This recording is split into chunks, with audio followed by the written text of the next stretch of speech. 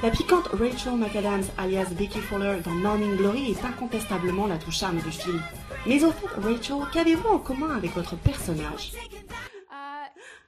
I definitely, when I believe in something, and I really go for it, so I could understand that kind of commitment to something that you have a passion for. I've had that in my own work, so I could definitely relate to that, and trying to find that balance between your private personal life and your working life, and finding the way to bring them together and keep your sanity, so so I could relate to her in many ways. Mm-hmm.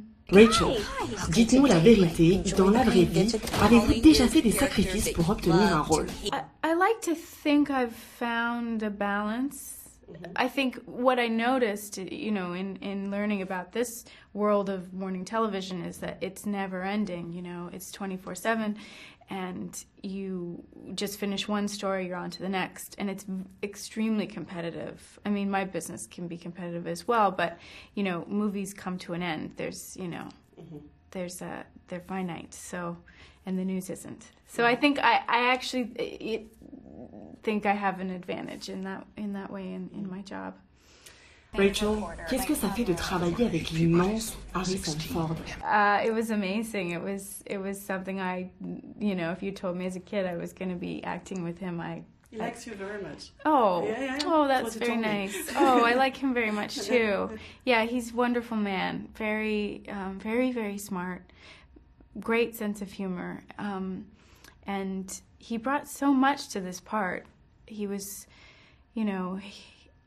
so vulnerable when he had to be, and there were just a few choice moments where he showed that heart of his character, but it was so moving and powerful when he did, and it was great to watch him unfold that way.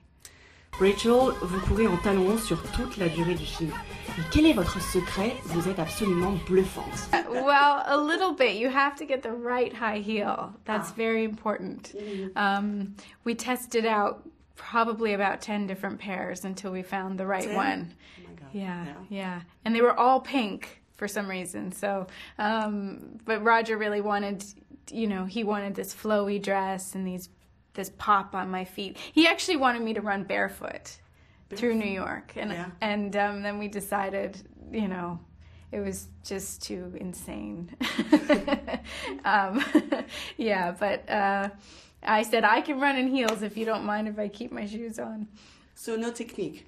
No, I guess have a good breakfast and, I don't know, drink a lot of water or something. But yeah, no, the technique is really, it's the shoes.